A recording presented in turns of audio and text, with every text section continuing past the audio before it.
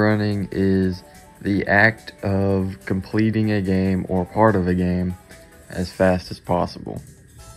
This can involve simply beating the game's story, or in the case of there being post-game, it can also include beating the entire game 100% through.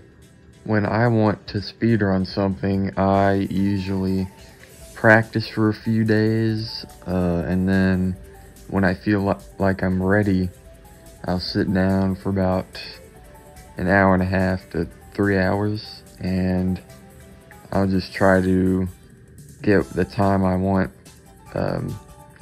And sometimes it takes multiple days to get it.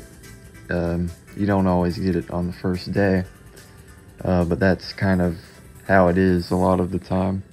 You just have to keep trying. What are some of the challenges of speedrunning and being a speedrunner and such? There's technical challenges, Mm-hmm. getting equipment,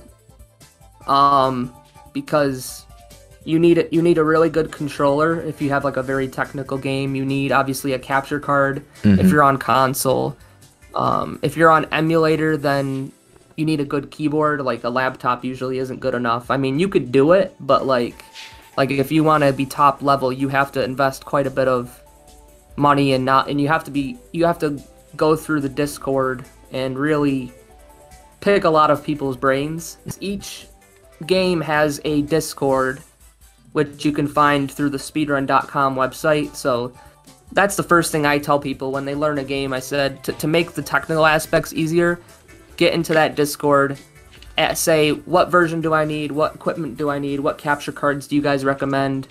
That's the first challenge. That's just the technical aspects. And then of course there's the challenges of practicing and learning a video game. Doing it efficiently is the most important thing, and that's where you need more equipment almost for like save states and emulators.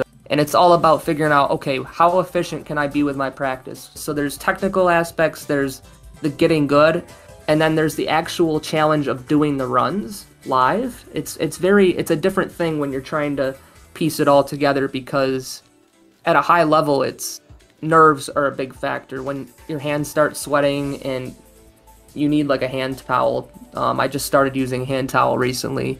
Your heartbeat, you have to learn to control your breathing, because if your heartbeat gets too high, your vision can get blurry, which is really bad when you have to use visual cues. There's so much that goes into making a good speedrun. The main thing that it takes time, and it's very easy to get hard on yourself. So there's the mental challenge as well.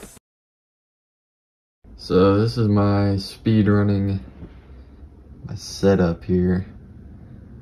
It's a little messy, but it works. There's my face cam right there. My computer tower. Yeah, that's my switch over there. Most of the time I'm speedrunning on the computer, on an emulator, but sometimes I use the TV when I'm playing a Switch game or something like that. So yeah.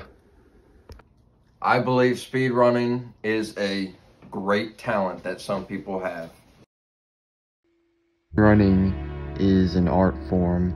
It requires vast knowledge of the game. It requires patience and, of course, skill. Not just everyone can be a speedrunner. There's a site called speedrun.com, which is where all speedruns are uploaded pretty much. And that's where you can find everyone's runs.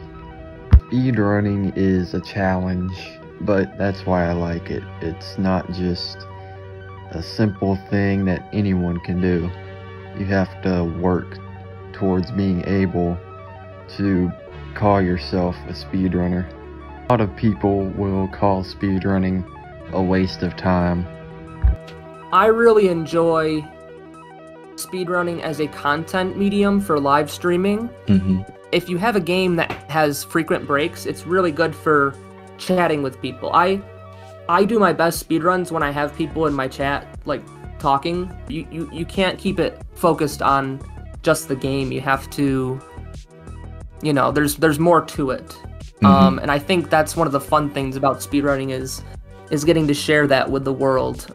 I also really enjoy the people that I've met, not just the viewers and the chatters, but other speedrunners in general, like getting to meet people. It's a very social thing, and you know, I have a kind of a quiet life, so it's nice to throw in a couple hours of socializing. You know, all I got to do is just get the thing set up and turn it on. But you can't have your happiness with speedrunning depend on getting runs, because by definition, speedrunning is like mostly failure. It's like 1 out of 5,000. Like that's like a fraction of a percent of success rate.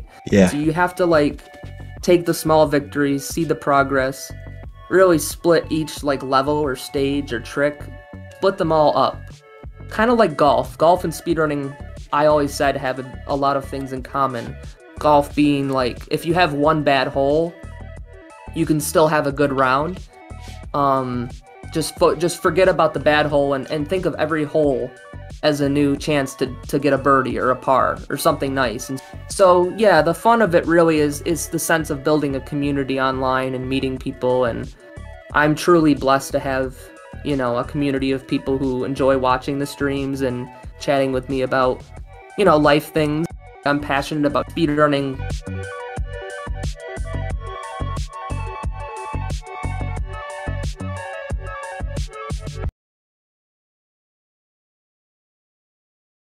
I believe speedrunning is a great talent that some people have. A talent that individuals over the age of 40 years old and live under their mom's basement have.